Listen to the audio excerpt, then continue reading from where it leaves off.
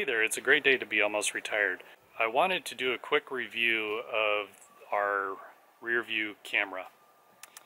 It's a Furrion Vision S and I got the 7-inch. So this was a camera that was offered by the dealership and they offered labor to install it. I brought this ladder out with me to the dealership when we picked up the trailer and I installed it myself. I bought it on Amazon and it ended up being about $250 cheaper for me to buy it and install it myself than to have the dealership do it. So I wanted to show you really quick how easy it was to install.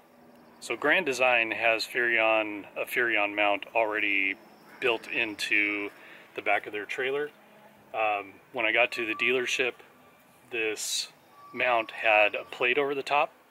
Just take off the plate and inside it's already pre-wired with a connector. And you simply just plug the camera right here into this connector. Just gently feed the wiring up into the housing itself.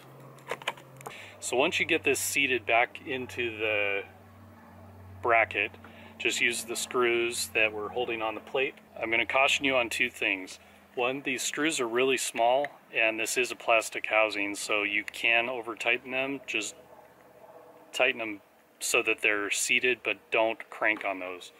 The second thing is the backup camera itself has an adjustment, and it's just these plastic teeth, so you can tilt this up and down once it's in the housing.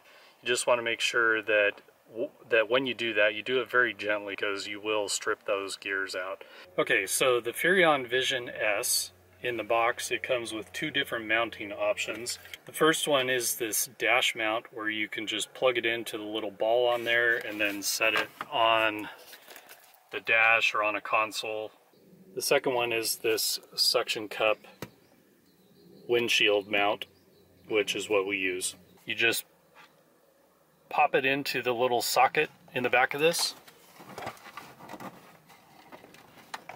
with some pressure. Then hold down the power button to fire it up.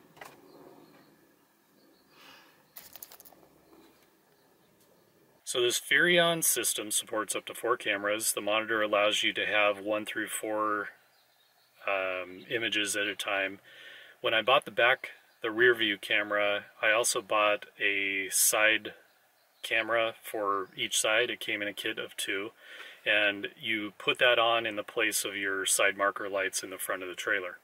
Those were back ordered, and I installed this camera at the dealership in Idaho and drove it home to Washington with only the rear camera. And when I got home, I realized that I didn't need the side cameras. I could see out of my mirrors just fine.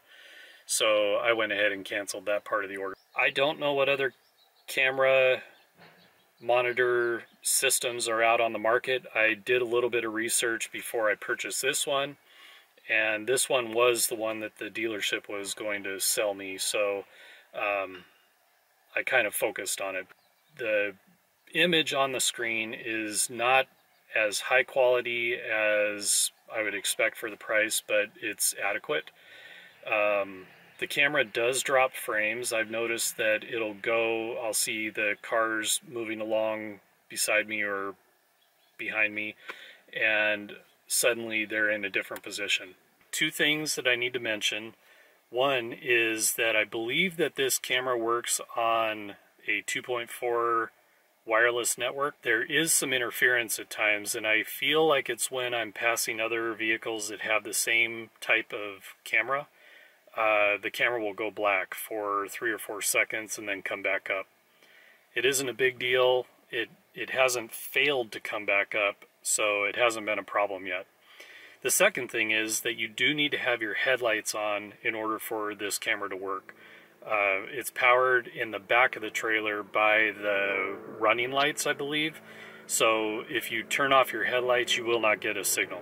Overall, I would highly recommend this camera.